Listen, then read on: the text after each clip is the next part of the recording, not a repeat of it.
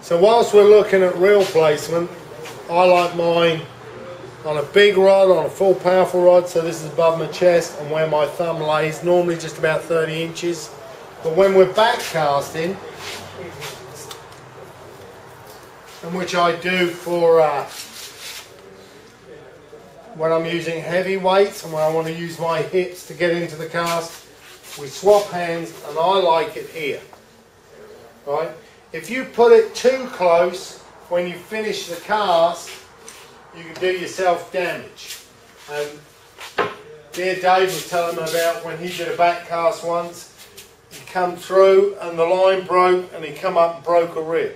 Wow. Right? So you want to make sure it's sort of far enough that when you do the cast, it does miss you if something goes wrong. But also that it's in a position where you can wind the fish in and fight the fish. And the rod always feels so much more high.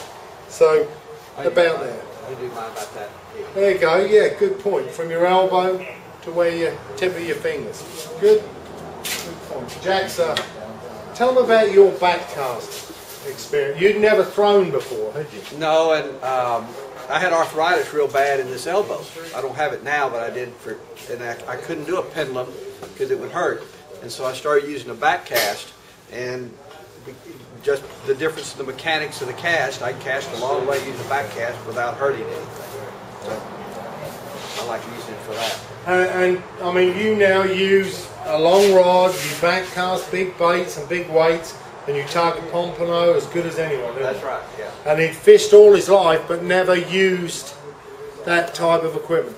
Just before we go anywhere else, just when I first come to Texas, there was a dear gentleman named Artie Abear, who more than likely anyone in the rod wrapping business will know of, and he really should be the most popular fisherman in the world, because as he got old and got ill, I took his company over, and he had made a set of videos on rod building and wrapping and certain rod wrapping techniques that he'd invented, and I could clearly see that he'd sold like over 70,000 of these videos.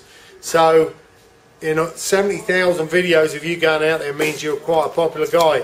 He's an amazing character. He died a couple of years ago, but I actually took his company over, and I've got this set of videos which are available on nickaway.com on rod building and rod wrapping, and they show you all the techniques of doing the beautiful weaves that Artie did before he passed away and went on to Rodville, wherever it is.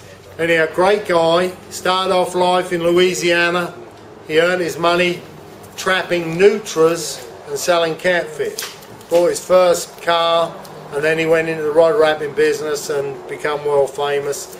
And then we got his company and all his videos. So if you want to know how to do the wraps and everything, go on this website, nickaway.com, and buy some of these videos. It'll be the best thing you can do. And maybe future for the iPhone in the future. Yeah, and we'll be doing it on iPhone as well. Thanks, Sapo, for doing this for us. You're a good man. Oh, hang on, we've got someone here. Sanderling. My presence has been requested this morning. Is that an accurate statement? So additional lessons will be available from myself. We can learn things. Sandling? I will title this What Not to Do with Your Rod. Well, what's wrong with that? You did that last week. Show them what you did. Your help. But tell them what you did. Well, really, what this You've never wrapped a rod, had you? I've never wrapped a rod before. I've never built a rod. I'm a beginner. I have no idea what I'm doing. But it's really not that complicated. You just have to have all the right materials. I think that was the biggest challenge. Having the foam grips, the reel seat, the eyelets, and obviously the knowledge of where to put all this stuff once you just got your blank. So you got a little ways yet to go. I've got a ways yet to go. It looks good. But the wrapping is definitely learnable. And at least for me, it was enjoyable enough to where I'm already wanting to do another one when I finish this one. So, and what have you got to tell Mike about your rod compared to his? If Mike, if you're watching this, I pity you. You're at work. You probably are just living your life through me right now, but that's okay. I don't mind. You know, get home quick so you can build another rod out to this one. That's Nick the competition's on. Yeah. All right. Anyhow, we've got full range of blanks and everything available at